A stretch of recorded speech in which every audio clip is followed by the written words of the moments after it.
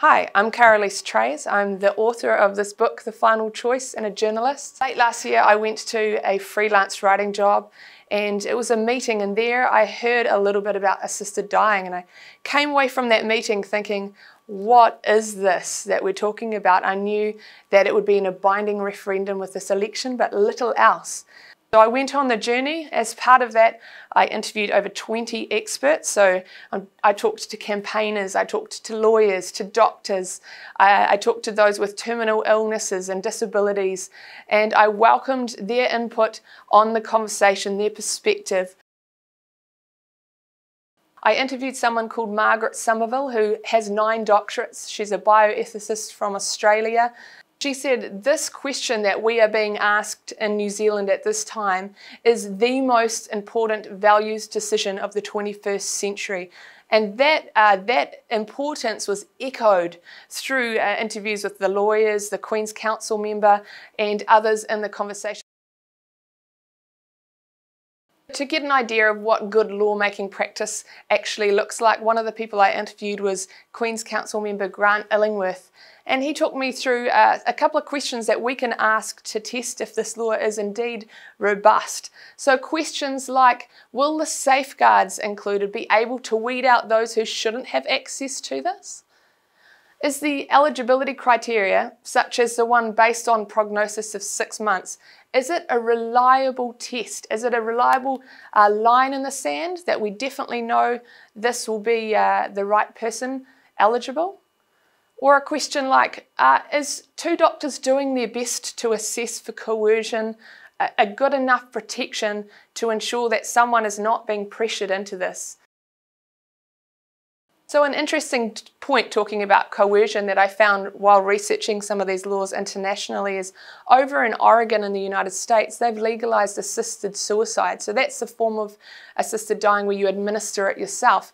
So over there it's legal, and what they found is that the average length that a doctor has a relationship with the patient, that relationship length from the beginning meeting the patient to the patient taking the dose, the average length is 10 to 14 weeks.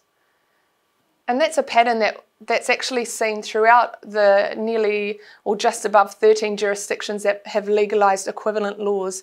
To note, more than 30 have rejected this law, and around 13 have accepted it, or a version of it. So some laws contain euthanasia and assisted suicide. That's when the doctor administers that last dose, or it's self-administered, and some jurisdictions have only legalised assisted suicide. So Victoria State in Australia, just assisted suicide. All of the states in the United States that have legalised this, just assisted suicide. Internationally, what you see is that in Canada, for example, there is a small portion of doctors that have agreed to participate in this process. So over there you've got about 130 doctors from across the entire nation of Canada that will be willing to administer this. Even within that 130 there is a number, just over 20, that would be willing to be the second doctor assessing, but they won't participate in actually releasing the lethal dose.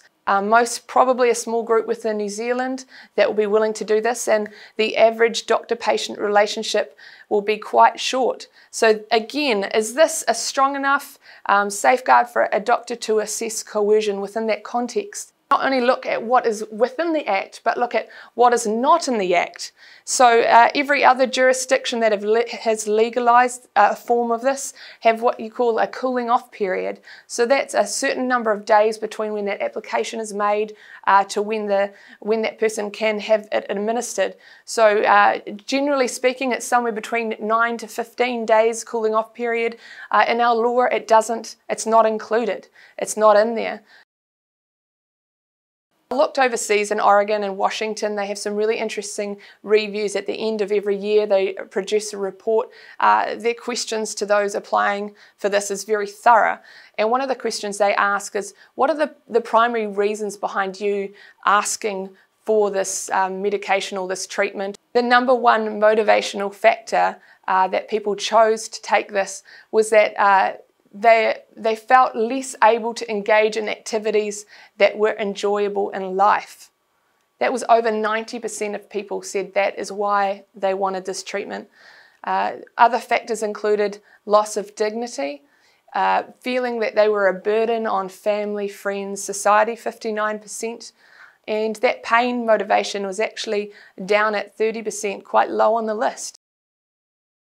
So again, I just encourage you, look into this, think hard, somehow get to that point where you can lay aside some of your personal struggle with the concept and just really try and analytically look at the law and test if this is the right one. Again, encourage you, if you want more, there's plenty of good stories in the book that I've written. Please get a copy and enjoy the rest of this conversation and webinar. Thanks for listening.